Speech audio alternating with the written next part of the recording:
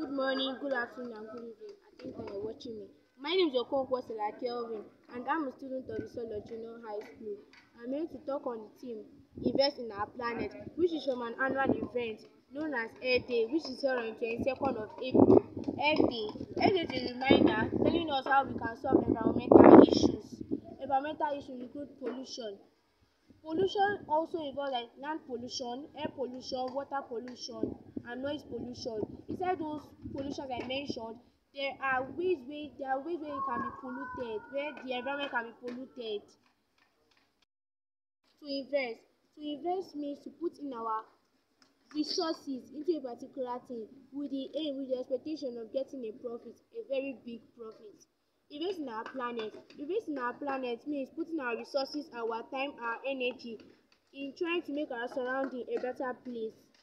Now, ways we can invest in our environment, in our planet too. One, by planting trees.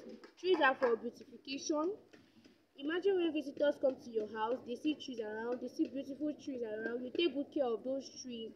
They will be like, wow, this place is so beautiful. They're for beautification. Two, they also purify the air which we breathe in, and they also prevent erosion. Now, the second way we can invest in our planet is by not littering everywhere, by picking up litters.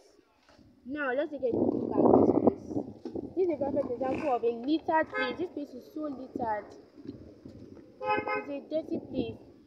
Imagine you have taken good care of your environment. Imagine you have taken good care of this place. It wouldn't have turned to this. And there are some other places that are like this too. Now, take a good look at this.